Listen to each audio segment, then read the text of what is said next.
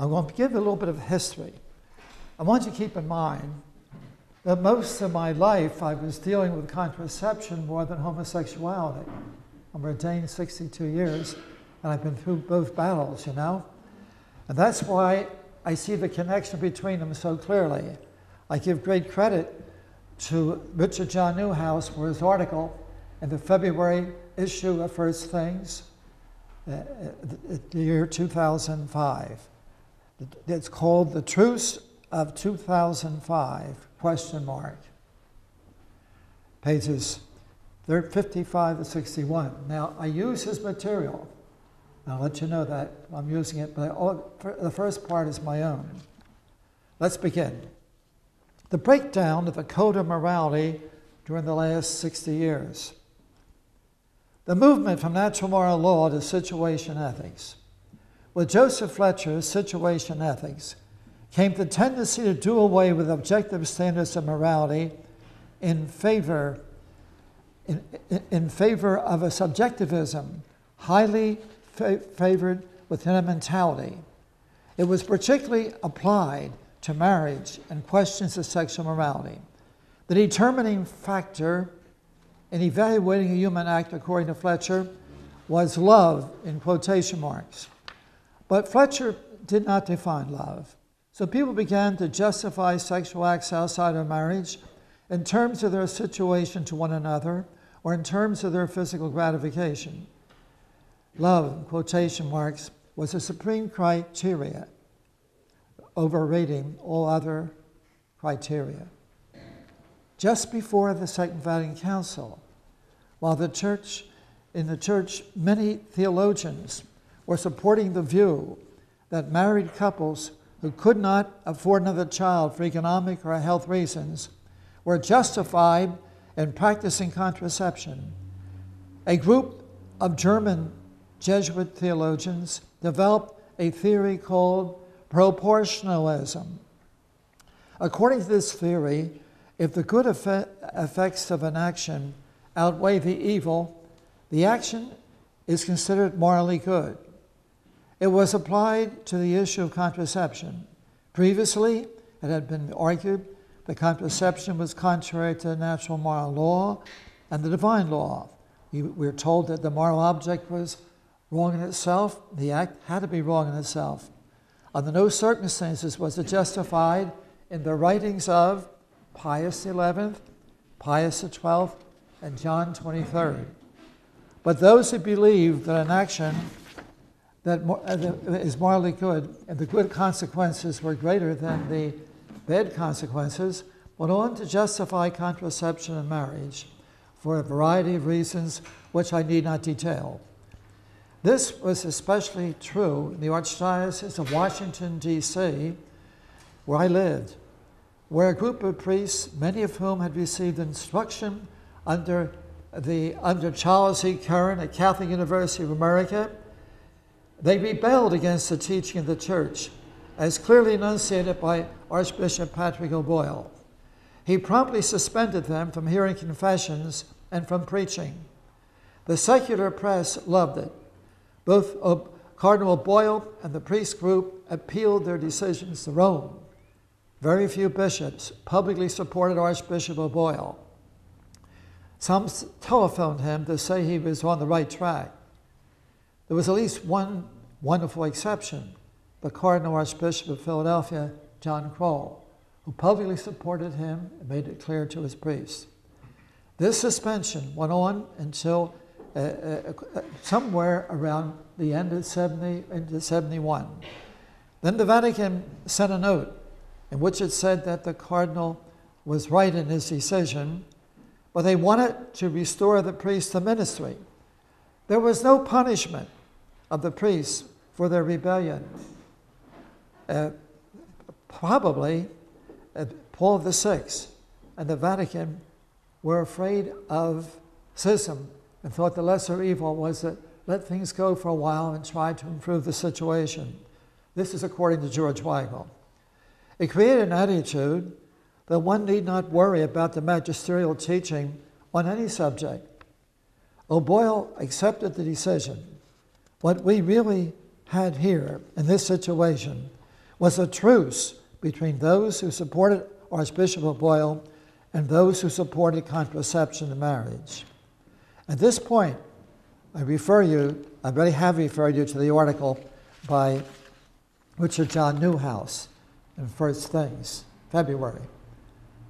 Newhouse draws an analogy between the truce in 1970 and the fear at the recent November 2000 letter on the norms for entrance to the seminary and into the holy orders from the Congregation of Education will be ignored. I will get to this later in the discourse. Let's get back to Washington. Subsequently, people continued to practice contraception outside the Archdiocese of Washington, D.C. Little was said about the past controversy. In Washington, the two great moral theologians of the time supported the Archbishop in his diocese. They were Germain Crousset, who is still very much alive, and the late Father John Ford. They helped to bring peace to the Archdiocese of Washington. About 3 years after Monte Vitae had been promulgated in the solemn fashion, on July 25, 1968, it was no longer the subject of national bishops' conferences throughout the world. I was doing ministry in Washington throughout this entire period, and through the turbulent period after Monte Vitae was formally promulgated. I noticed that the bishop's failure to strongly support Pope Paul VI on this issue led to all kinds of false teaching found in our newspapers and periodicals. Priests who preached the church's teaching from the pulpit were exceptional. To be sure, many priests told married penitents to follow your own conscience. Very soon, the issue of contraception was considered to be a dead issue. In one liberal diocese nearby, I opposed Charles Curran, 1976, on many issues, including contraception. In 1977, a book was written by the members of the Catholic Theological Society of America called Sexual Morality, which also approved contraception. You see how the wave is going against the teaching of our church. When that particular book was given some kind of approval by the Catholic Theological Society of America, about 60 or 70 people stood up and protested it. I was happy to be one of them. As a result, we decided to form a new group. The new group is the Fellowship of Catholic Scholars. Some people right here are members of that particular group. That was formed in about 1977. The purpose of the fellowship, which has always been open to Catholic laity, in fact, the Catholic laity give all kinds of talks at our meetings. It continues to be present that give the teaching of the church, not only in theology and philosophy, but in the literature and all the other fields, all the related fields, the Catholic point of view. Now let's move along. Personal observations on the connection between the contraceptive movement and the gay movement. I always refer to the gay movement as contraception revisited. Let's turn now to Newhouse's article, Gays and the Priesthood, which illustrates the connection between the contraceptive controversy and the controversy over the morality of homosexual acts. The latter controversy followed the publication of the norms for admission of persons with same-sex attractions to seminaries and the diaconate, which occurred in November. That is, the publicity came in November. Father Newhouse wonders whether the Vatican will treat those who are openly opposed to the dogma's teaching with the silence which fell upon the Church a few years after Humanae Vitae. Be it noted that for almost 30 years, homosexual groups like Dignity, New Ways Ministry, and the National Association of Catholic Diocesan Gay and Lesbian Ministries have openly opposed magisterial teaching on homogenital acts without correction from bishops and religious order superiors. I also want to say something. One lay group fought a valiant battle against contraception and continued to do so. And that was John Kipley with Natural Family Planning, and a doctor out in Colorado with all his experimentations. in favor of natural family planning and writing. Years ago, I came to regard such opposition, as I've already mentioned to you, as contraception revisited. The compromise in Washington was known always as the Truth of 1970.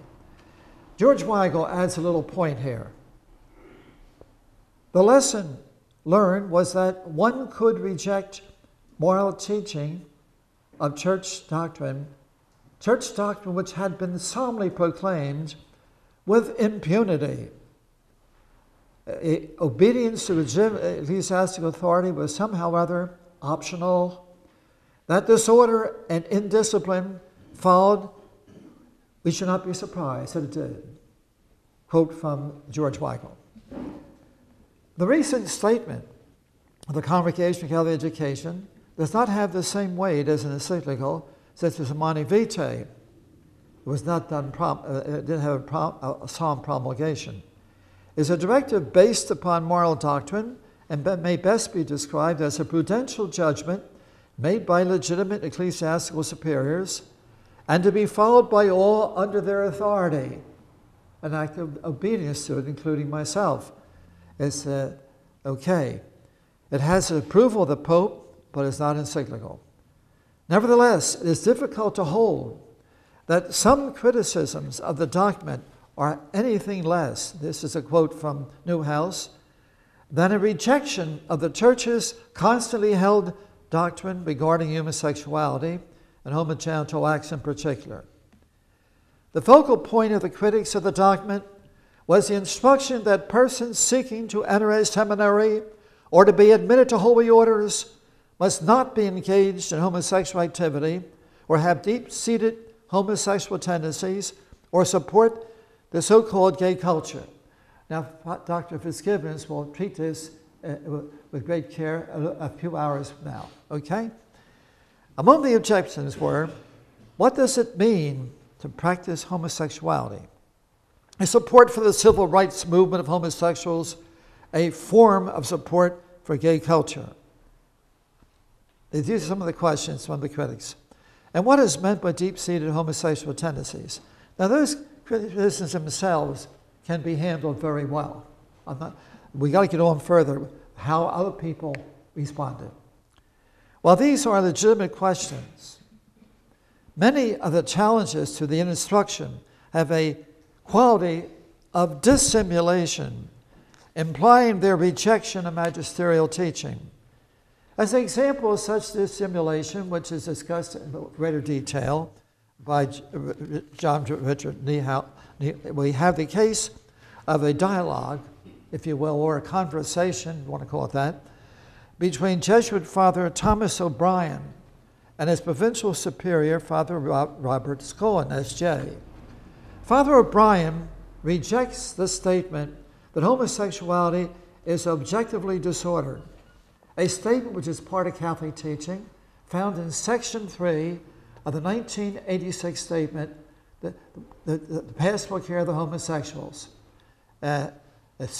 Objective disorder simply means that a tendency of the person is moving in the wrong direction. In other words, being attracted to people of your own sex is not meant to be. In 98% or 97% of the human race, the attraction is a male to female, female to male. It doesn't leave any room for same-sex attraction. That is the norm. So this is something, we're not saying that for my 60 years or so working in this field, I never met a person yet who wanted to be homosexual.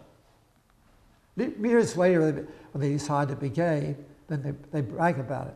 But when they first discover it, they don't brag about it. I've listened to so many people tell me that over the years. So objective disorder is a reality. The tendency is moving in the wrong direction. It can lead to nothing that is good. It is an act that is, the act is immoral. Homosexual act is immoral. If that's immoral, the desire has to be a disorder. What else can it be? Okay. I just want to explain that because some people may not understand it. Okay. Now, let's get back to this controversy with the provincial. the provincial's response, that he understood the distress that caused Father O'Brien to speak out. But the provincial asked that no Jesuit, no quote here, takes any controversial step without prior direct consultation with the provincial. Notice the provincial didn't say, I disagree with him. He left that open. His mistake was not telling him first, as a Jesuit, say. And of course, from that, Richard John Newhouse draws the conclusion. He says, put this way, the provincial did not say that he disagrees with Father O'Brien, but only that their conversation should be kept within the family of the Jesuits. He adds that this is their way of proceeding. That is Father Scullin saying that. Keeping their views within the family, that says the instruction, which merely implies that we don't have to worry too much about the instruction. Just be publicly discreet in one's repudiation of the Church's teaching on sexuality. This is dissimulation. It does seem that the Jesuits are in the vanguard of the attack against the November 2005 document. The former editor of America challenges the position stated in the document that the Church has the ultimate responsibility in the process of discernment of vocation to priesthood. He says that if someone wants to be a priest and you deny that opportunity, you're denying a divine right of the person to be a priest. If someone is called to the priesthood but is denied it by church officials, that is not a violation of a human right. He goes on to say, it's a violation of a divine right. This is Father Reese. The right of God to call whomever he chooses to the priesthood. Now, the view, you can see how crazy that can be. The Church teaches that, in the document that she alone must make a discernment on whether or not a person is fit for the priesthood. Now, Father Reese is saying the direct opposite. Okay. The views also, and I'm not going to detail here, of Father John Coleman, S.J., and out on the Pacific Coast, and Father James F. Keenan, S.J., of Western Massachusetts, are other examples of Jesuit repudiation of magisterial teaching. The Jesuits, however, are not alone, proposing a thoroughly revisionist sexual morality. Among those who accept the Church's sexual ethic, one finds significant differences in the understanding of the recent document. For example, Father Bruce Williams, who teaches at the Angelicum, offers the important reminder that contrary to the sex-obsessed culture, there are many people, including men, who discern a call to the priesthood for whom sex is not a big deal. Well, that could be questionable, I believe. Father Bruce Williams and Bishop Darcy both affirm the Church's teaching on human sexuality. Bishop Darcy much more strongly than Father Dominican. They welcome the new instruction. Bishop Darcy says that when it comes to the priesthood, the word must be proclaimed that the Church is looking for masculine men. In any case, that's not a complete argument itself, but the argument, there's a wonderful article I have here, which I hope you have a chance to read in the April issue of First Things. Is called In Conformity to Christ by a Benedictine, Guy Mancini, and Lawrence J. Welsh, who is, I believe, a teacher there. It's worth reading. It's found in the April issue 2006. It's all about the not only masculinity, but it's about how a priest, his effective maturity means that he identifies completely with Christ and he relates to Christ. He takes the place of Christ, truly, in the Mass and many other places, and he's related to the Church. The Church is the bride, Christ is the bridegroom, and the priest ought to be just like the bridegroom, masculine. Very good. It's very well done. You want to read it? Let's get on now. Okay.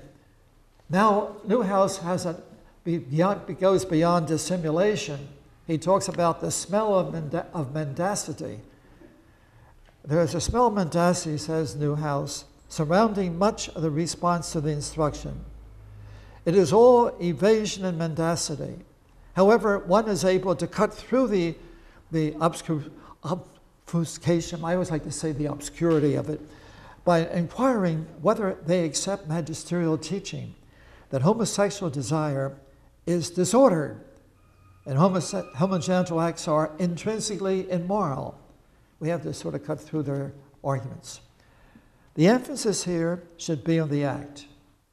I repeat that what we already said.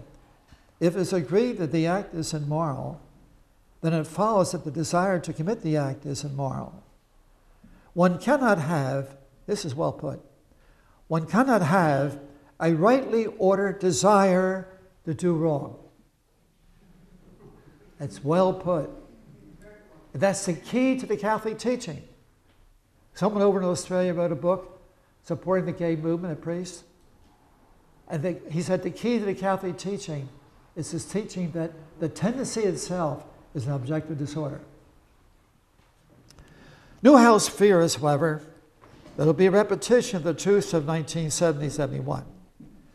While the November 2005 document has been explicitly approved by the Church and backed by the Pope's authority, will the same thing happen with the November 2005 document as happened with Humanae Vitae in 1968?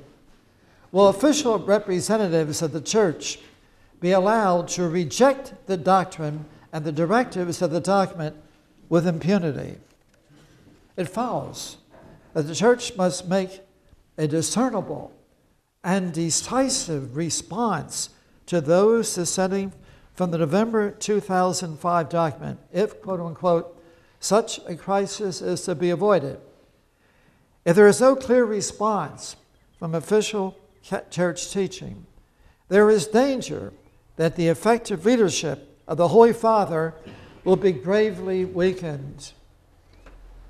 Among those supporting the Holy Father, there is some uneasiness about several of his major appointments. It remains to be seen, this is my thought here, it remains to be seen how these appointments will work out. Newhouse, for example, is critical of some of the statements made by Archbishop George Niederauer, of course I am too, the new Bishop of San Francisco. Newhouse cites the following statement by Archbishop Niederauer, quote, "Also, some who are seriously mistaken have named sexual orientation as the cause of the recent priest scandal regarding the sexual abuse of minors by priests," end of quote. The Archbishop seems to deny a causal relationship between homosexual priests and the sexual abuse scandal. You just can't merely say it's the orientation. To be sure, the orientation may be regarded as one contributing factor, but that's not the only cause. Newhouse observes that more than 80% of the instances of abuse were with teenage boys and young men.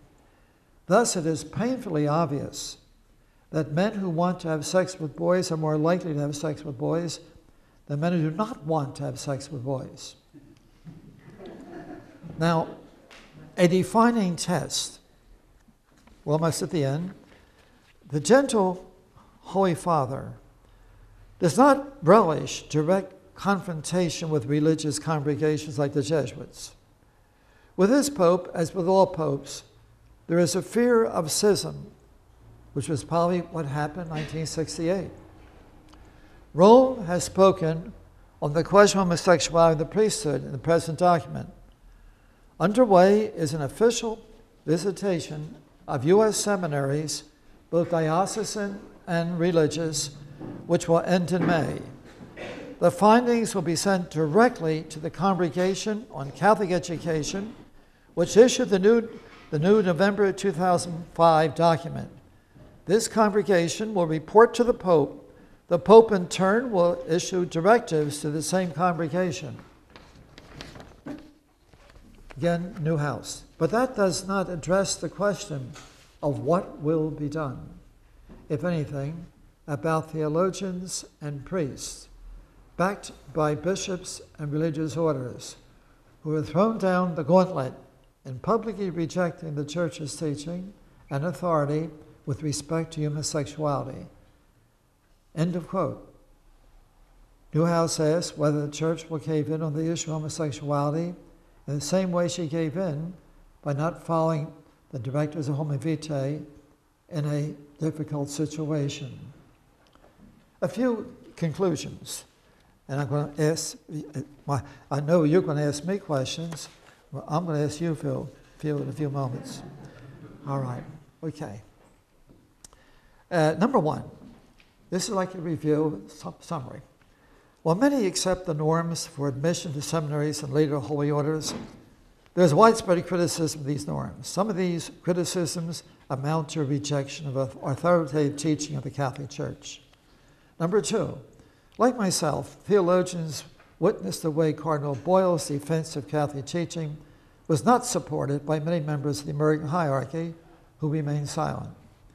Number three, in 1970-71, the suspended priests were restored to ministry with no punishment. That was called the truce. Today, many theologians reject the norms of November 2005. How will the teaching church, the magisterium, challenge them? According to the Newman Foundation, 27 Catholic colleges and universities are not in agreement with magisterial teaching in their theology courses. But the Newman Foundation does not have the financial means of reaching all American Catholics who want their children to have solid courses in theology. Okay. I mean, solid in accord with the Church. I think I'll skip over the first recommendation and just make a question out of it. For years, Catholic psychologists and psychiatrists have been looking for an international conference on the interrelationships between moralists and psychologists. We need to work together from our respective disciplines. We will try to do such a conference, I hope, in America first, then go to Rome, or even the reverse. Let me summarize it all once more in terms of questions. In view of the 1968-1970 failure to follow the teaching of Humanae Vitae, the failure to support Archbishop Boyle and the stand against rebellious priests who were restored to ministry with impunity, what will the Church in America do if we continue to allow the norms of the November document 2005 to be rejected by theologians and others as well, not just theologians? And the second question is, as a result of the visitation of seminaries and religious houses of formation, will the Vatican give suggestions to improve formation in these institutions? I think it's a very important question because it isn't developed within the document too much, to a certain extent. But for us who have been in the field for years, we know that the moral development of a priest involves constant attention to learning the habit of meditation. That's at the top of it. Secondly, to developing a habit of self-discipline to fulfill all the requirements you have as a priest. See, there are two big ones. And in more recent years, in many places, things that have not been good. So I'll be very interested in what happens. What will Rome do in regard to this whole question of moral formation as well? Thank you very much.